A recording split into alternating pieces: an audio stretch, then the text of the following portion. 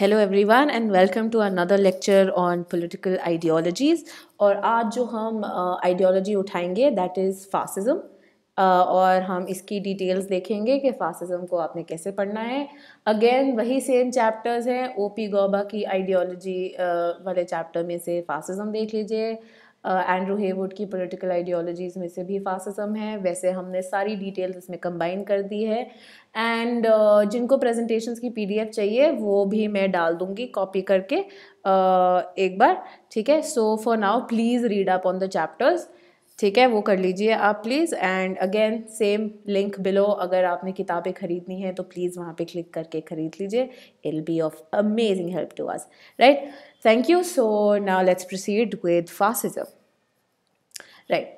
सो पहले हम देखते हैं कि फासिज्म जो है, while the rest of the ideologies, for example liberalism, communism, anarchism, mostly emerged in your 19th century, fascism emerged in the 20th century. And usually fascism का emergence is linked to Benito Mussolini, right, who was the fascist leader of Italy, right. And इस ideology की उन्होंने innovation की during and after the first world war, right. एबनस्टाइन अब बताते हैं कि fascism को आप, अगर आप फासिज्म बोलते हैं आइडियोलॉजी को, फासिज्म से आप क्या समझ सकते हैं। क्योंकि एक ना आप ये देखेंगे जब भी हम फासिज्म को पढ़ने की कोशिश करते हैं ना, फासिज्म में इतना ज़्यादा अमैल्गमेशन ऑफ वेरियस एलिमेंट्स है कि एक कोहेरेंट आइडियोलॉजी अगेन है नहीं। इट्स एक्चुअली अ हॉच पॉच of everything that they thought could be relevant. तो जो उनको अपना इंटरेस्ट सूट करता हुआ लगता था वो उसको इनकॉर्पोरेट कर देते थे, जो चीज़ें उनको सूट नहीं करती थी वो उसको निकाल देते थे, ठीक है। तो अब एबनस्टाइन ने एक जेनेरिक फासिज्म की एक डेफिनेशन बनाने की कोशिश की और वो क्या बोलते हैं, वो बोलते हैं कि ये एक टोटलिटेरियन ऑर्गेनाइजेशन है। किसकी? गवर्नमेंट और सोसाइटी दोनों, ठीक है। तो सिर्फ पॉलिटिकल सिस्टम नहीं, सोशल सिस्टम के ऊपर भी कंट्रोल है, तभी टोटलिटेरियन है, ठीक है। टोटलिटेरियन कब होता है? जब आप पूरे के पूरे सोसाइटी पे including political system, economic system and social system सब पे अपना कंट्रोल रख लेते हैं, ठीक है, bye a single party dictatorship, ठीक है। एक सिंगल पार्टी है और ये सिंगल पार्टी की डिक्टेटरशिप है एंड मोस्टली इस सिंगल पार्टी का भी एक सिंगल रूलर होगा, एक लीडर होगा, ठीक है। और ये जो सिंगल पार्टी है जनरली ओवरटली नेशनलिस्ट, ठीक है, दिखाएगी, रेसिस्ट होगी, मिलिटरिस्टिक होगी, ठीक है, एक्सपेंशन की बात करेगी, इंपीरियलिस्ट होगी, ठीक है। तो ये एक उन्होंने डेफिनेशन बनाने की कोशिश की। सेकेंड वो बोलते हैं कि फासिज्म का, इस वर्ड का डेरिवेशन कहाँ से हुआ। ये वर्ड आया है इटालियन वर्ड फासिस से, ठीक है, जिसका क्या मतलब होता है? इसका मतलब होता है bundle of rods with N x blade protruding, ठीक है, रॉड्स और एक एक्स का ब्लेड आ रहा हुआ बाहर, ठीक है, जो कि बेसिकली एक सिंबल है of the authority of the magistrates in imperial रोम, ठीक है। 1890 से अब ये फाशिया जो वर्ड है ये रेफर करने लग गया था to a political group of band of revolutionary socialists. यहाँ से ये वर्ड उठाया गया और इसका एकदम ये मतलब फिर चेंज कर दिया गया बाय मुसोलिनी। अब फासिज्म का जनरल जो आप इमर्जेंस देखते हैं, वो जो दो वर्ल्ड वॉर्स है, वर्ल्ड वॉर 1 और 2, उसके बीच में ये बहुत बढ़ के आया। एंड क्यों बढ़ के आया? जनरली इसलिए बढ़ के आया because of the kind of conditions that had come to be between this to world Wars, right. सो एक ये भी है कि ये क्या पर्टिकुलर कंडीशंस के कारण फासिज्म का जन्म हुआ था, ठीक है। एंड जनरली इसको क्या माना जाता है कि ये एक रिवोल्ट या एक रिएक्शनरी आइडियोलॉजी है, ठीक है। रिएक्शनरी आइडियोलॉजी किसके अगेंस्ट? मॉडर्निटी के अगेंस्ट, ठीक है, मॉडर्निटी के अगेंस्ट एंड लिबरल और इनलाइटनमेंट के जो आइडियाज थे ऑफ रीजन, रैशनैलिटी, इंडिविजुअलिज्म, इसके अगेंस्ट रिएक्शन था। साथ ही साथ में एक तो ये रिएक्शनरी है अगेंस्ट द इस्टेब्लिश्ड आइडियाज जो कि लिबरलिज्म और एनलाइटनमेंट पे परपेचुएट कर रहे थे। सेकेंडली ये काउंटर रेवोल्यूशनरी भी है। अब काउंटर रेवोल्यूशनरी कैसे है? क्योंकि जो सोशलिस्ट और कम्युनिस्ट आइडियाज परपेचुएट किए जा रहे थे based on class struggle, class conflict, ये बोलती है ये भी गलत है, ठीक है। और इसके अगेंस्ट भी ये ऑर्गेनिक यूनिटी और नेशनलिज्म के आइडियाज लाती है, ठीक है। तो अब जो वो पहली बात फिर से आ गई यहाँ पे कि हौज पौज है, ठीक है, ये रिएक्शनरी भी है और एट द सेम टाइम ये काउंटर रेवोल्यूशनरी भी है, ठीक है। तो एक खिचड़ी बना रहे हैं of anything and everything that suits them, right, because इन्होंने इन दोनों आइडियोलॉजीज, लिबरलिज्म का भी और कम्युनिज्म का, दोनों का बेसिकली काउंटर करना था इन्होंने, राइट। मोस्टली अब क्या कि Germany under Nazi rule, under Hitler, and Italy under Mussolini को हम देखते हैं एज फासिस्ट आइडियोलॉजीज। एंड साथ ही साथ में जैसे जैसे फासिज्म का बढ़ावा हुआ वैसे वैसे वो Hungary, Romania, Spain under general Franco, imperial Japan of your post your Meiji Restoration, right? An increasingly militaristic Japan and Argentina under Perón's rule, right? इसके अंदर आप fascist tendencies, fascism देखते हैं, right? अब next है, अगर जैसे हमने कि बोला कि ये वर्ल्ड वॉर के बीच के पीरियड के टाइम पे बहुत इसका बढ़ावा हुआ, चढ़ावा हुआ, यहाँ पे ये इमर्ज होके, तो क्यों, ऐसे क्या रीजन थे between these two world Wars जिसके कारण फासिज्म जैसी एक टोटलिटेरियन आइडियोलॉजी उभर के आ गई, ठीक है। अब क्या रीजन थे, नंबर ऑफ फैक्टर्स है, नंबर ऑफ हिस्टोरिकल फैक्टर्स हैं। पहला फैक्टर है कि जो डेमोक्रेटिक गवर्नमेंट है वो अभी रिसेंटली ही इस्टेब्लिश हुई थी काफ़ी पार्ट्स ऑफ यूरोप में, ठीक है। तो अब क्या हुआ था कि जो डेमोक्रेटिक डेमोक्रेसी के जो वैल्यूज़ है वो पॉलिटिकली तो ऊपर से सुपरफिशियली आ गए थे, बट अंदर सोसाइटी के अंदर ये डेमोक्रेटिक पॉलिटिकल वैल्यूज अभी तक परपेचुएट नहीं किए थे, और इन्होंने अभी तक जो पुराने ऑटोक्रेटिक, पुराने नोबिलिटी के साथ जो एसोसिएटेड थे कई वैल्यूज, उनको इन्होंने पूरी तरह से रिप्लेस नहीं किया था। तो अभी भी जहाँ पे आपकी वैल्यू ओरिएंटेशन थी लोगों की, उसके अंदर काफ़ी फ्लक्स था, बहुत कन्फ्यूजन थी। सेकेंडली, जो नए रेजीम्स बन के आए, ये जो डेमोक्रेटिक रेजीम्स, वो अभी भी बड़े वीक, बहुत अनस्टेबल थे। एंड जनरली ये जो रेजीम्स थे, दे वर अ coalition of parties as well as interest. तो कई class interest which were often also in contrast, in conflict with each other, right. तो फॉर एग्जाम्पल लैंडलॉर्ड्स एंड आपने इंडस्ट्रियल कैपिटलिस्ट, दोनों का कॉम्बिनेशन करके बना दी गवर्नमेंट। अब उनके बीच में तो एक इनहेरेंट कॉन्फ्लिक्ट है ही, ठीक है। तो इसके कारण बहुत ही वीक और अनस्टेबल रेजीम्स थे।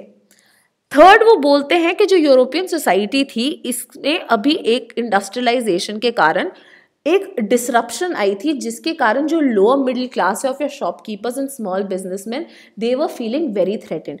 और जो आपके मैकाइवर हैं, ये बात आगे रखते हैं। अब वो क्या बोलते हैं, कहते हैं ये जो लोअर मिडिल क्लास है ना, ये जनरली सबसे ज़्यादा कंजर्वेटिव होती है। अब इनको थ्रेट अगेन डुअल है, ठीक है। जैसे कि अब आप लिंक कर सकते हो, ठीक है, कि जैसे कि अब के मतलब जो आपकी आइडियोलॉजी फासिज्म बिठा रहा है वो इनके साथ कितनी सही बैठ रही है। फासिज्म ने क्या बोला कि हम जो लिबरल आइडियाज है उसके अगेंस्ट है, लोअर मिडिल क्लास को अब ऊपर से भी थ्रेट लग रही है of monopoly industrial capital, big capitalist, huge industrialist, उनसे इनको डर लग रही है, मास प्रोडक्शन वगैरह के थ्रू इनको रिप्लेस कर रहे हैं।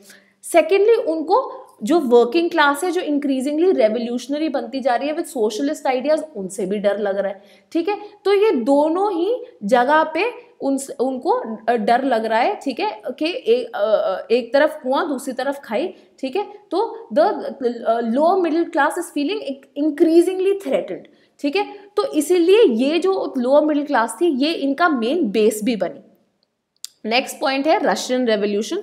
अभी जो रशियन रेवोल्यूशन थी, जो प्रॉपर्टी क्लास थी, लैंडलॉर्ड्स थे अर्स्टवाइल, उनके अंदर अब बहुत एक ये डर बैठ गया था कि कहीं ये रशियन रेवोल्यूशन की आग बाकी यूरोप में भी ना फैल जाए एंड सोशलिज्म हर जगह ना आ जाए, ठीक है। नेक्स्ट पॉइंट में वो बोलते हैं कि जो आपका ग्रेट डिप्रेशन था जो 1929 में आया, विच continued through out your 30s, right, and could only be countered because of the increased production during your second world war, उसके कारण बहुत ज़्यादा अनएम्प्लॉयमेंट आ गई थी, इकोनॉमिक क्राइसिस हो गए थे, and a sense of pessimism had actually infiltrated the societies, ठीक है। तो एक जनरल ये बताया जाता कि ये जो शुरू हुआ था USA में, right, but USA was the country which was actually also picking the burden of reconstructing Europe which had been nearly destroyed during First World War। तो जब अब USA क्या बुरा हाल हुआ तो यूरोप का भी होना था।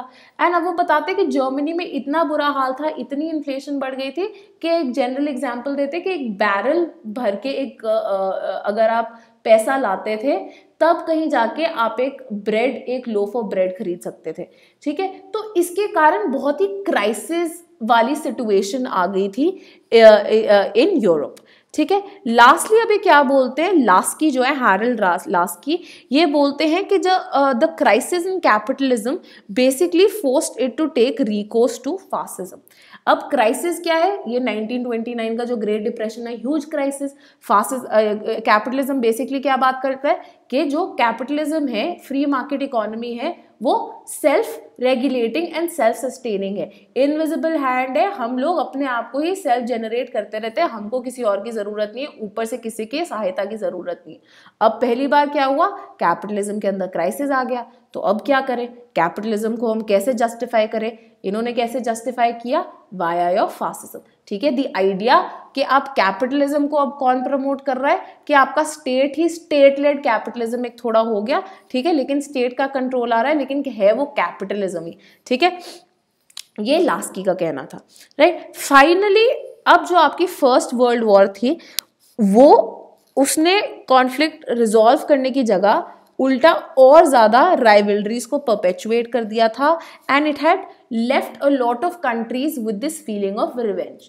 ठीक है, तो जर्मनी तो आइदर वेज खफा थी क्योंकि भारी थी, ट्रीटी ऑफ वर्साइल्स को मानते हैं हम कि बहुत ही ज्यादा अनफेयर थी, द वॉर गिल्ड क्लॉज मतलब ऑलमोस्ट बेइज्जती ही कर दी गई थी जर्मनी की। अगेन इटली एंड जापान खुश नहीं थे क्योंकि जितना उन्होंने एक्सपेक्ट किया था उनको मिलेगा, राइट, उनको उतना नहीं दिया गया था। तो बेसिकली दीज वर ऑल जिनको आप बोलते हैं रिविजनिस्ट कंट्रीज। ठीक है, ये वेट कर रही थी कि हमको मौका मिले तो ये जो स्टेटस क्वेस्ट पावर्स हैं हम इनको जरा मजा चखाएं। ठीक है, सो इसके कारण ये भी एक कारण था, ठीक है, कि एक फीलिंग ऑफ नेशनलिज्म बहुत बढ़ गई थी। ठीक है, परपेचुएट कर दी गई थी कि देखो हमारा कितनी हमारी बेइज्जती की गई है, तो ये एक ultra patriotism, desire for revenge, ये सब परपेचुएट कर दिया गया था। ठीक है, अब कई थिंकर्स हैं जो कि ये मानते हैं, जैसे कि हमने भी पहले बोला कि बेसिकली जो ये आया है fascism, it is a child of its times, right, because of certain conditions fascism आया था। वहीं पे there are other thinkers like Eric from, वो बोलते हैं नहीं, आप ये मत समझो कि ये सिर्फ उसी टाइम तक सीमित था। फासिज्म एक एवर प्रेजेंट डेंजर है, जब जब एक क्राइसिस उठेगा एंड जब जब ये ऐसे क्राइसिस वाली सिचुएशन आएगी, तब तब फासिज्म आने की पूरी संभावना है। ठीक है, क्योंकि लोग अनस्टेबल हो जाते हैं, they are looking for direction, they are looking for this मिसाया to come save them. ठीक है, तो अभी भी आप इनफैक्ट नियो फासिस्ट टेंडेंसीज काफ़ी देशों में देख सकते हैं। ठीक है, let's not name, but I'm sure you're getting the hint. But yes, so basically the idea that there will be a leader who will come in the form of Messiah and बस वो पूरी country का एकदम से ही सुधार कर देगा और वही एक लीडर है, and that's about it. ठीक है, तो ये fear of freedom in search of stability, and stability may be seen in any form including vikas. ठीक है, so basically some form of stability वो सर्च कर रहे हैं, राइट। ये एरिक फ्रॉम ने बोला था कि बेसिकली फासिज्म एक टाइम तक सीमित नहीं है, फासिज्म अपना रूप बदल बदल के जब क्राइसिस आएगा तब तब इमर्ज हो सकता है। अब क्या सेंट्रल आइडियाज है फासिज्म के जो हम पॉइंट आउट कर सकते हैं। अब हमने बोला पहले भी कि हौज पौज है, बहुत सारे आइडियाज इसके अंदर इनकॉर्पोरेटेड है, बट डिस्पाइट दैट कुछ ऐसे आइडियाज हैं जो कि हम पॉइंट आउट कर सकते हैं। ठीक है, ऑल्सो हम देखेंगे फासिस्ट लीडर्स देमसेल्व्स, उन्होंने कभी ये नहीं बोला कि हम सिस्टमैटिक थ्योरी बना रहे हैं। फॉर एग्जांपल हिटलर का वो बोलते हैं, हिटलर ने क्या बोला था कि जो मैं बोल रहा हूँ that is not actually systematic ideology, it is a world view, what he refer to as वेल्टशुआंग। ठीक है, so this German word like world view है, किस तरह से आपको समझना चाहिए of the entire view instead of just like an ideology. अब क्या मेन टेनेट्स हैं इनके, पहला ये बोलते हैं एंटी रैशनलिज्म, नेक्स्ट है स्ट्रगल, उसके बाद लीडरशिप एंड एलिटिज्म, फिर ultra nationalism and then a state controlled autonomy या फिर ऑथोरिटेरियन कॉर्पोरेटिज्म। ठीक है, अब ये क्या है, हम आइडियाज अब उठाते हैं। पहला है आपका एंटी रैशनलिज्म। अब क्या हुआ है, आपकी इनलाइटनमेंट आइडियाज के कारण 19th सेंचुरी में काफी आपकी आइडियोलॉजीज डेवलप हुई। ठीक है, the bearer of enlightenment values was obviously your liberalism. Late 19th century में लेकिन तब से अब इनलाइटनमेंट वैल्यूज को क्वेश्चन करने शुरू हो गया था।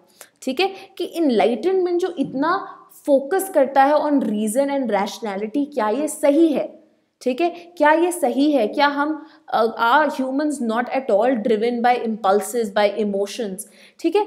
इन सब चीज़ों को बहुत लोगों ने क्वेश्चन करना शुरू कर दिया था, and one of the foremost thinkers here was नीचे, ठीक है। And नीचे's ideas of उबरमेंश, his idea of will to power were one of these things that questioned the basis of enlightenment. अब ये जरूर प्लीज याद रखिएगा कि नीचे की ideology, even though it was anti enlightenment, right, in the sense that it said that everything cannot be boiled down to reason and rationality, it wasn't fascist, ठीक है। For Nietzsche the ideas of individualism, of liberty were important, ठीक है, वो fascist नहीं थे। इनकी जो theory थी इनको एक तरह से करप्ट किया गया to suited to again fascist needs, ठीक है, जो फासिज्म आइडियोलॉजी का मेन पॉइंट ही था कि कोई भी आइडिया उठाओ, उसको तोड़ो, अपनी तरफ से मोल्ड करो और फासिज्म में लगा लो, ठीक है। फासिज्म ने अब सबसे extreme form of counter enlightenment thinking को अडॉप्ट किया in the form of anti intellectualism. उन्होंने बोला ये एंटी इंटेलेक्चुअलिज्म थिंकिंग, सोचना, आर्मचेयर फिलॉसफी, ये सब तो यूजलेस काम है, ठीक है। एक्शन, इमोशन, फेथ, इन सब पे तुम फोकस करो। तो मुसोलिनी का slogan of act do not talk, ठीक है। साथ ही में इन्होंने क्या बोला कि आप ये आइडिया ऑफ यूनिवर्सल रीजन है ना, ये तो एकदम ही यूजलेस आइडिया, आप इसको हटाओ, तुम्हें अपने कल्चर, अपनी आइडिया ऑफ ऑर्गेनिक कम्युनिटी पे फोकस करना चाहिए, ठीक है। एंड इन्हीं आइडियाज के कारण उन्होंने एक पॉलिटिकल मिथ जनरेट करने की कोशिश की, जहां पे वो बोलते हैं कि हम लोगों को इकट्ठा करेंगे on the basis of nationhood, on the basis of cultural nationalism, and हम बोलेंगे कि organically we are one people, and ये हमारे टोटलिटेरियन एजेंडा को और परपेचुएट करेगा, ठीक है। अब नेक्स्ट इंपॉर्टेंट थीम क्या है, दैट इज ऑफ स्ट्रगल। ये हमने पहले भी सुना है, चार्ल्स डार्विन का जो आइडिया है नेचुरल सिलेक्शन का, इसको और अडॉप्ट करके डेवलप किया गया बाय सोशियोलॉजिस्ट हर्बर्ट स्पेंसर, जिन्होंने कॉइन किया the term survival of the fittest. इन्होंने क्या बोला कि कंपटीशन जो है इंडिविजुअल्स का वो सबसे सही है, वही सोसाइटी को प्रोग्रेस की तरफ लेके जाता है। क्यों? बिकॉज जो वर्क हार्ड करते हैं, जो टैलेंटेड होते हैं, वो सर्वाइव कर जाते हैं। जो लेजी होते हैं, जिनके पास टैलेंट नहीं होता, इनकॉम्पिटेंट होते हैं, वो पीछे रह जाते हैं, they get extinguished. So species का भला हो रहा है अगर the better are surviving, and जो इनकॉम्पिटेंट है they are being left behind and they are extinguishing, right. ये चीज अब यूलोजाइज कर दी थी फासिस्ट ने, जिन्होंने बोला कि there theory of आर्यनाइजेशन of Hitler, ठीक है, कि हम जो फिटेस्ट रेस है उसके सर्वाइवल में हम हेल्प कर रहे हैं बिकॉज हम तो बेस्ट हैं, ठीक है। और साथ ही साथ में उन्होंने क्या बोला, the week, the feeble, the impure, या जो भी लोग जो कि इस्टेब्लिश सोशल नॉर्म्स के अगेंस्ट जा रहे थे, उनको तुम वीड आउट कर दो। क्यों? क्योंकि ये जो हमारी बेस्ट रेस है उसको करप्ट कर रहे हैं, ठीक है। तो चाहे अगर वो जूस हों या फिर गेज हों, ठीक है, या फिर द स्पेशली एबल्ड हो, उन सबको ही इन्होंने बोला that these are they are burden on society, और इनको एक्सटिंग्विश करना जरूरी है। ये फासिज्म ने ये एक क्रिपलिंग आइडिया, ये एक बहुत ही परवर्टेड आइडिया परपेचुएट करने की कोशिश की, और इस पे एक्ट भी किया, जैसे कि आप सबको पता है, ड्यूरिंग होलोकॉस्ट, ठीक है। तो in contrast to traditional and humanist religious values जो कि फोकस करते हैं on idea of sympathy, caring, compassion, tolerance, इकट्ठे रहो, फासिस्ट ने एक मार्शल सोसाइटी बनाने की कोशिश की based on the idea of loyalty, duty, obedience and self sacrifice. Nation सब कुछ है, इसके लिए हम इसके बेस्ट के लिए अपने आप को भी न्यौछावर कर देंगे। The other thing that came up into being was आपकी लीडरशिप एंड एलिटिज्म, ठीक है। अब यहाँ पे बहुत इंपॉर्टेंट है, डिक्शनरी ऑफ पॉलिटिकल साइंस बात करती है कि फासिज्म ने क्या किया, इन्होंने जो liberal idea of human equality है इसको रिजेक्ट कर दिया, और उन्होंने बोला सोसाइटी में तो हायरार्की एग्जिस्ट ही करती है, और इस हायरार्की में एक सुप्रीम लीडर होता है जिसकी will is basically the law, जो सबको मानना पड़ता है, ठीक है। साथ ही में फासिस्ट ने अब बेसिकली 3 तरह के लोगों के अंदर डिफरेंशिएट करने की कोशिश की।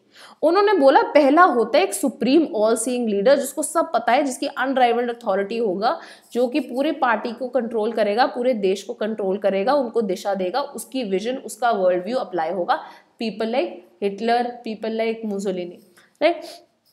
सेकेंड लेवल पे कौन होते हैं? वॉरियर एलिट्स, ठीक है, और ये वॉरियर एलिट्स नेसेसरीली मेल हैं, ठीक है, एंड ट्रेडिशनल एलिट्स की जगह, ठीक है, जिनको ये समझते हैं कि ट्रेडिशनल एलिट जो नोबिलिटी वगैरह थे वो तो बस लेजी खाते रहते थे अपने लैंड रूम से, ठीक है, इनकी जगह ये जो नए वॉरियर एलिट हैं दे आर वेरी हीरोइक, ठीक है, they have the capacity for self sacrifice, मर मिट जाएंगे, सब कुछ कर देंगे, ठीक है। सो फॉर एग्जाम्पल अगर आप एसएस के बारे में सुनते हैं, ठीक है, इन जर्मनी, ठीक है, who are the killing squad of Hitler, ठीक है, इनको ये बोलते थे these are the warrior elite. And last में कौन आते हैं? मासेस, हुआ बेसिकली वीक, ठीक है, इग्नोरेंट है, इनको कुछ पता नहीं होता, तो इनका काम क्या है? चुपचाप तुम लीडर को फॉलो करो और वॉरियर एलिट की हेल्प करो, बस यही काम है तुम्हारा, ठीक है।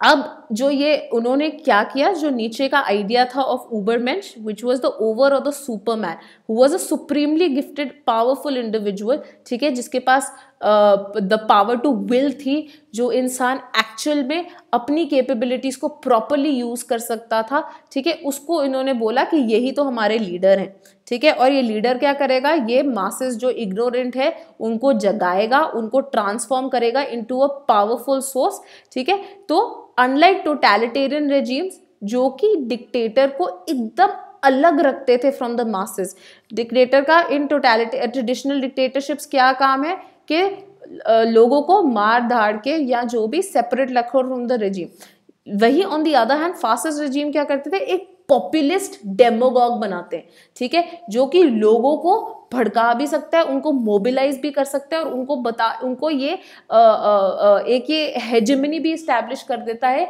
कि मैं जो कर रहा हूँ एक्चुअल में तुम्हारे भले के लिए कर रहा हूँ, ठीक है। अब नेक्स्ट पॉइंट जो आता है वो है अल्ट्रा नेशनलिज्म।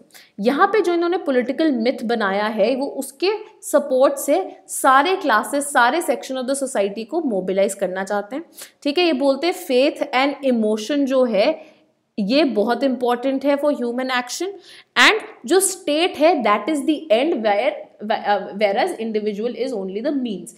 अनलाइक लिबरलिज्म जो क्या बोलता था that individual is the end and state is merely the means, ठीक है। तो अब इन्होंने क्या किया? इन्होंने बोला कि क्योंकि स्टेट सबसे बड़ा है, सबसे बेस्ट है, सबसे एक एग्जॉल्टेड फॉर्म है, आपका एंड है, तो इंडिविजुअल लिबर्टी को हटा दो, होमोजेनाइटी एक इनकरेज करो सोसाइटी में, और जो लोग हैं वो स्टेट की हर बात माने, राइट। सो फासिस्ट नेशनलिज्म क्या बोलता है कि कोई डिस्टिंक्टिव कल्चर नहीं है, कोई ट्रेडिशन नहीं, कोई डिस्टिंक्ट तुम्हारे थॉट नहीं होने चाहिए, एक जो नेशनलिस्ट कल्चर है, नेशनलिस्ट ट्रेडिशंस हैं, बस वही फॉलो करने हैं, और किसके? सिर्फ एक कंट्री के, which is comprised of the superior race of the Aryans, जो कि दूसरों को बता सकता है कि जो हम कर रहे हैं वो करेक्ट है। तो ग्रिफिन ये बात करता है कि जो मिथिक कोर था ऑफ जेनेरिक फासिज्म, ये it was based on the idea of पैलीजेनेसिस या फिर the idea of recurrent birth and populist ultra nationalism. तो इनका क्या कहना था? ग्रिफिन क्या बोलता है कि फासिज्म क्या कह रहा है कि जो ये मॉडर्न लिबरल आइडियाज है ना, इन्होंने करप्ट कर दिया सोसाइटी को, एक मॉरल करप्शन आ गई है, परपेचुएट हो गई है सोसाइटी में। तो जरूरी है कि जो पुरानी ट्रेडिशनल वैल्यूज थी, कंजर्वेटिव वैल्यूज थी, उनके पास हम दोबारा जाए और ये रीबर्थ हो दोबारा कंट्रीज का, और ये रीबर्थ हमारा लीडर करवाएगा, ठीक है। लास्ट जो पॉइंट है वो है आपका of a state controlled economy और अथॉरिटेरियन कॉर्पोरेटिज्म। तो in the name of national interest fascist state ने क्या किया कि सारी जो इकोनॉमिक सिस्टम है, इंडस्ट्री, प्रोडक्शन, सब कुछ ही स्टेट कंट्रोल करेगा। क्लास कॉन्फ्लिक्ट जो सोशलिस्ट और कम्युनिस्ट लोगों ने परपेचुएट करने की आइडियोलॉजी कोशिश की, उन्होंने बोला कि क्लास कॉन्फ्लिक्ट तो एग्जिस्ट ही नहीं करती है, एक्चुअल में कोई क्लासेस नहीं है, कोई कुछ नहीं है, कौन है? सिर्फ नेशन है, और नेशन के लिए everyone has to unite together to further the interest of the nation, ठीक है। अब काफी लोग फॉर एग्जाम्पल लास्की लिंक करते हैं कैपिटलिज्म और फासिज्म को। वो बोलते हैं कि कैपिटलिज्म ने अपनी प्रेजर्वेशन के लिए बेसिकली फासिज्म को अपना लिया। एबेनस्टाइन ये व्यू क्वेश्चन करते हैं, उन्होंने बोला कि intrinsically capitalism and fascism linked नहीं है, पर जिस दिन कैपिटलिज्म को तुम डेमोक्रेसी से डीलिंग कर दोगे, जिस दिन कैपिटलिज्म से डेमोक्रेटिक वैल्यूज हटा दोगे, जिस दिन से कैपिटलिज्म डेमोक्रेटिक जो एस्पिरेशंस है लोगों की उनको इनकॉर्पोरेट करना बंद कर देगा, उस दिन फासिज्म आ जाएगा, उस दिन कैपिटलिज्म फासिज्म में बदल जाएगा। अब कॉर्पोरेटिज्म क्या होता है? कॉर्पोरेटिज्म बेसिकली होता है incorporation of organise interest into a political system. मतलब कुछ लोगों के जो इंटरेस्ट हैं, ऑर्गेनाइज इंटरेस्ट हैं, उनको तुम पॉलिटिकल सिस्टम का हिस्सा बना लेते हो एंड उसी को इंडोर्स करते हो एज द नेशनल व्यू। अब अथॉरिटेरियन कैपिटलिज्म जो इन्होंने बनाया फासिस्ट ने, वो दोनों ही free market economy and central planning जो आपकी सोशलिस्ट कम्युनिस्ट स्टेट्स थी, दोनों की ही अगेंस्ट था। उन्होंने क्या बोला कि डायरेक्ट पॉलिटिकल कंट्रोल, स्टेट का कंट्रोल होना चाहिए over industry and organise labour, ठीक है। साथ ही साथ में जो वर्किंग ऑर्गेनाइजेशंस है, जो वर्किंग क्लास की ऑर्गेनाइजेशंस है, उनको एकदम ही स्टैग्नेट कर दिया गया, उनको एकदम ही उनको क्लैम्प डाउन हो गया उन पे। एंड प्राइवेट बिजनेसेस को वो इंटिमिडेट करते रहते थे कि जब तक तुम स्टेट की बात सुनते हो, एंड स्टेट मतलब that one single party led by that one single ruler, उसकी बात सुनते हो तो तब तक हम तुमको करने देंगे। Why? Because at the end of the day you are catering to what? The organic community and the great state, ठीक है। अगर तुम वो नहीं करोगे then we can shut you down in the name of the state, ठीक है। तो ये मेन वैल्यूज, ये मेन थीम्स थी आपके फासिज्म की, right. Please go through them once, please go through the chapters, right. The next ideology that we will be picking up is anarchism, right? So thank you. In case of any questions you can please comment, and we shall soon be putting up the I think by tomorrow I will prepare the PDFs, and वही आपकी जो videos हैं उनके नीचे ही description में उनका वो add कर दिया जाएगा, ठीक है। तो थैंक यू।